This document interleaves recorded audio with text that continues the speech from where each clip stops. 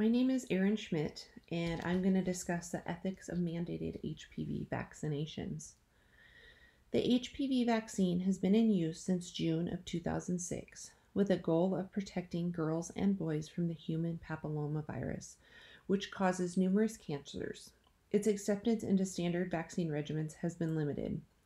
Why has this life-saving vaccine been less accepted than other life-saving vaccines? Should this vaccination be made mandatory?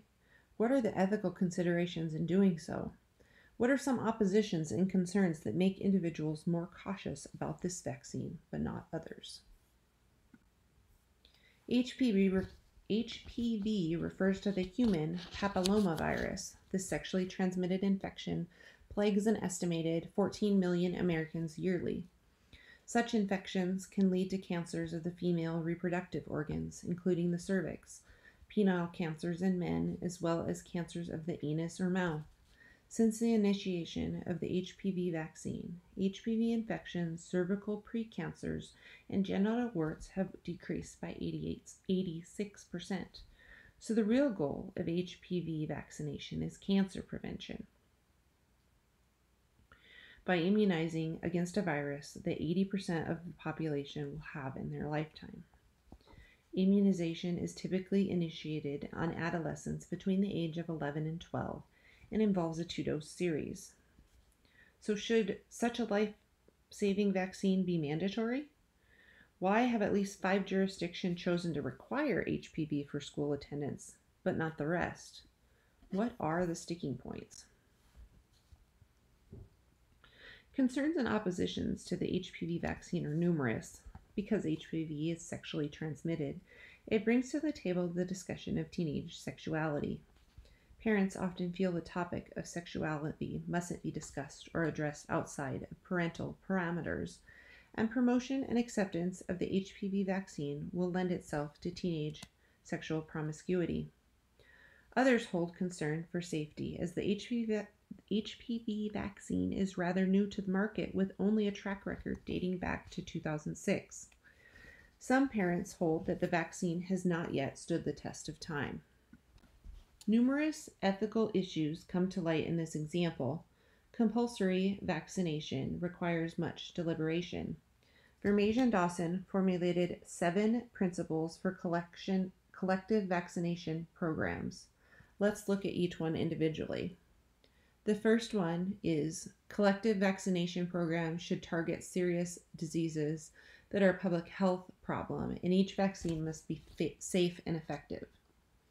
As previously discussed, the prevalence of HPV in the general public is high, and up to 80% of Americans will have it in their lifetime. It's estimated to cause approximately 35,000 cases of cancer in men and women in the United States each year. With vaccination, as many as 32,000 of these cases are preventable. The HPV vaccine has been used since 2006 and administered in 120 million doses. Most side effects are minor, such as localized swelling or redness, nausea, headache, and fainting.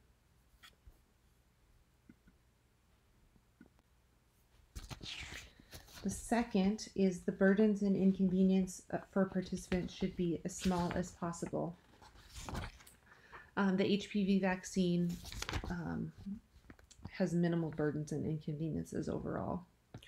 The third, the program's burden to proof benefit ratios should be favorable in comparison with alternative vaccination schemes or preventative options. 2 vaccines are available. There's Cervarix and Gardasil, and the effectiveness is about 80%.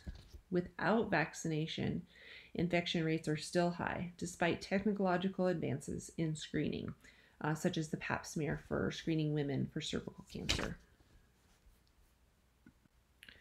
Number 4, collective vaccination programs should involve a just distribution of benefits and burdens. Financially, the cost of HPV is higher than other vaccinations. The question of financial burden does arise.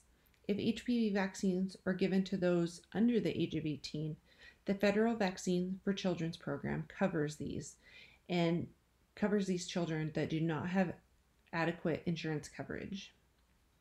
Also, the question arises as to if HPV vaccines are mandated, is this just for females? What about the males? Shouldn't both genders carry an equal burden of disease prevention? Shouldn't the benefits be distributed between both males and females? Number 5, participation should generally be voluntary unless compulsory vaccination is essential to prevent concrete and serious harm. This is debatable. The question arises, if a vaccine is not mandated, will individuals seek vaccination for a cancer prevention measure? What is considered concrete and serious harm? The statistics about HPV infections are certainly concrete, but does everyone consider cancer serious harm? Number 6, public trust in the vaccine program should be honored and protected. Numerous vaccinations are already required for school entry in the United States. Is there a limit to the number required? Should public health officials keep the required list to a minimum in order to instill the trust of the community? Is there a tipping point where enough is enough and individuals no longer want to get vaccines because they've been asked too much? Should a vaccine that has only been on the market since 2006 be pushed to mandated status? What if a few years down the road additional knowledge and research comes to light about the long-term effects and safety of the HPV vaccine? Will public health departments then lose the trust of the public? Numerous concerns exist with the public about the HPV vaccine, and thus far, only 5 geographical regions have mandated HPV vaccine for school entry. With so many questions unanswered and sides so divided on the ramifications, both positive and negative, how can public health decide to push compulsory HPV vaccinations? With the prevalence of HPV so high, consequences of as serious as cancer and even death, and high vaccine effectiveness, how does the public health realm not mandate HPV vaccinations? Yet again, the world of public health ethics lends itself to more questions than answers.